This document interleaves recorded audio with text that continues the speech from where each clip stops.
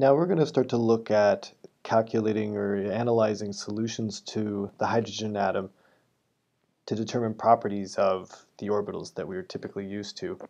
But to do that, we have to start operating again in three-dimensional space, and we have to integrate three-dimensional integrals. Up until this point, we've been using one-dimensional integrals, and this has served us very well because a lot of times the problems didn't have to be more complicated than this. This was particle-in-a-box problems or problems that have to do with the harmonic oscillator, where we could say that the probability of the particle being somewhere or being between x and x plus dx is equal to psi star psi times dx, which means that the probability of finding the particle in some little tiny region is equal to those two terms multiplied by each other. If we extrapolate this to 3D space, then all that means is that instead of it just being a linear element, in that case dx, then we just multiply psi star psi times a volume element. In this case, I'll just call it dv. And if we do this in Cartesian, then that would just simply be the volume of a little tiny box where I have the x component being dx, the y component being dy, and the z component being dz. So that means then if I were to do this in Cartesian space, I would say psi star psi dx, dy, and dz. If I were to do this in spherical coordinates, which is what we're going to do since all of our orbitals are spherically symmetrical, then first what we need to do is we need to just understand how we calculate sector lengths. And so if I have basically an arc, and I want to draw the line that joins these two radiuses, which are going to be the same, and in this case this is an arc that's sort of part of a circle. If I want to know what this arc length is, that's just the radius of the circle times theta, where theta is written in radians.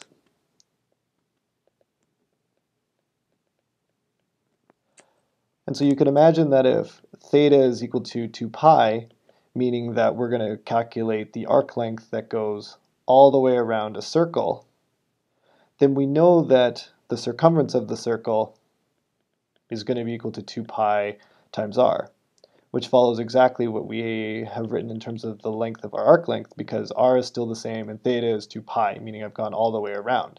But if I only want to know just a little tiny piece of that, then it's just basically going to be just this angle theta times r. And so you can imagine that if we're going to look at just a very, very, very small slice, a very, very small piece of theta, just like we did here with these small pieces of length, the dx, dy, dz, then that means then this little sector length in terms of when we start calculating areas and volumes is going to be r times d theta, or this radius times a little tiny piece, this d theta. Now I'm belaboring this point a little bit just so that now that I'm showing you this image of how we come up with a volume element in a spherical coordinate basis, so that hopefully this makes a little bit more sense as to where some of these terms come from.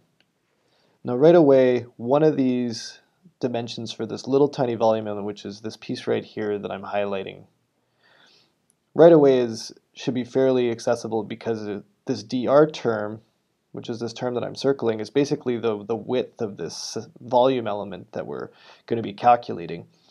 And that's basically could be associated, or you can think of it just like as the dx, dy, or dz term. It's basically as we move from one radius to a small little piece of radius next to it, then there's going to be a distance dr, a very infinitesimally small unit that represents that length. These other two lengths, however, they have to do with being sectors of a piece of a circle, where the arc length is going to be very, very, very small, or the angle is going to be very, very, very small.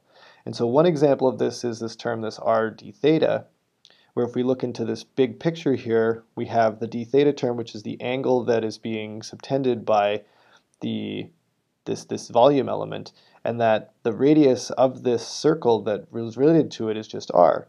So therefore, the depth of this arc element, or this volume element, is just r times d theta, which is analogous to exactly what we were talking about a second ago when I had this written on a sphere.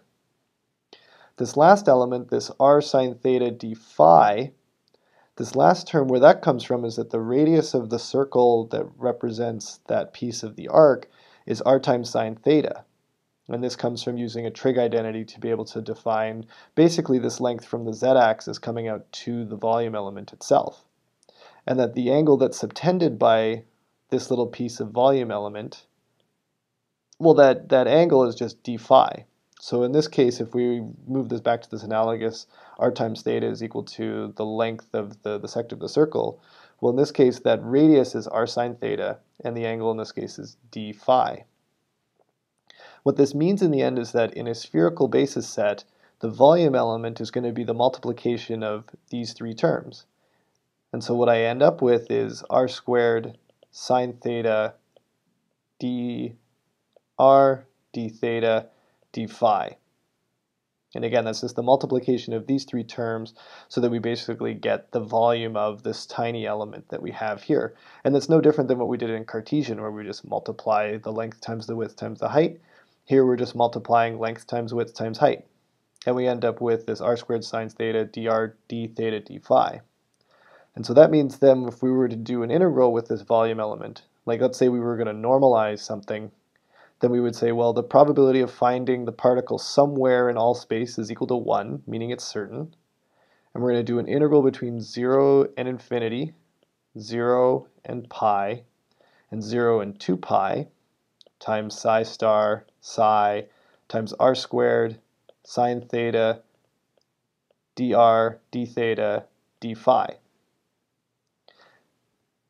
And again, all of this piece, this secondary piece here, this r squared sine theta dr d theta d phi, that's just our volume element.